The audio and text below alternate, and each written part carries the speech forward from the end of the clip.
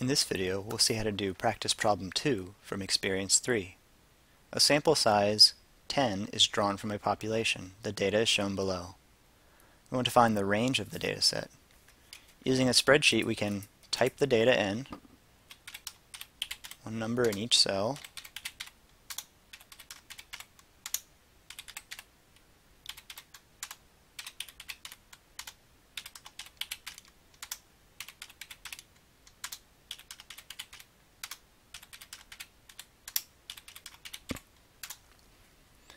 and then we can find the range, typing equals, and then R.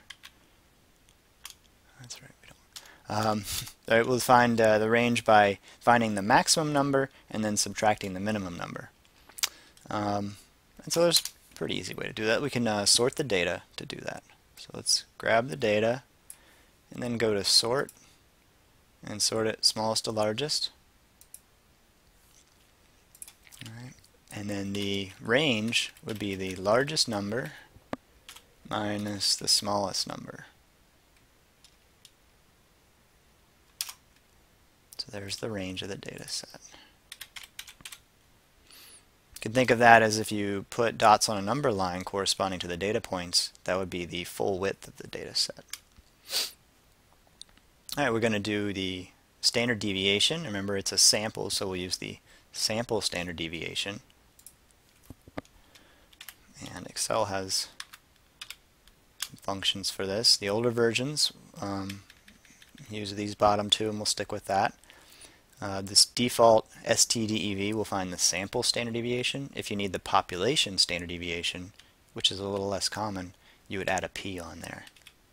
We'll do stdev, open the parentheses, select the data, close parentheses, hit enter. Right, 2 more decimal places than the original value would be 13.645.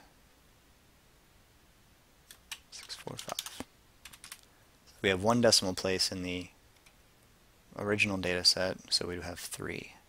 2 more. Alright, let's take a look at using the graphing calculator. Hit Stat and Enter to edit the data set. Go up to the top and hit Clear to clear the existing data set. And then type the numbers in one by one.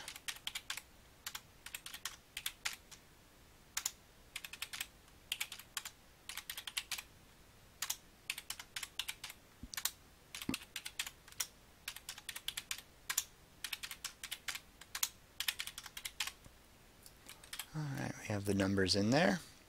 And we can hit Stat, go to Calc, and do one variable statistics again. That is listed in L1, so we hit Calculate. And the capital S with an X, that's your sample standard deviation right there. The one with the little sigma, the Greek letter S, that's your population standard deviation. So it finds both. We want the sample one, that's the bigger number. You can see that agrees. Actually, if we rounded this, it would be 646, right? So doing around the normal convention, 6455. We'll go to 646. And it again does not find the range directly, but it does find the min and the max. And you could do a simple subtraction there. So we would do 120.7 minus 82.8. And there's the range again.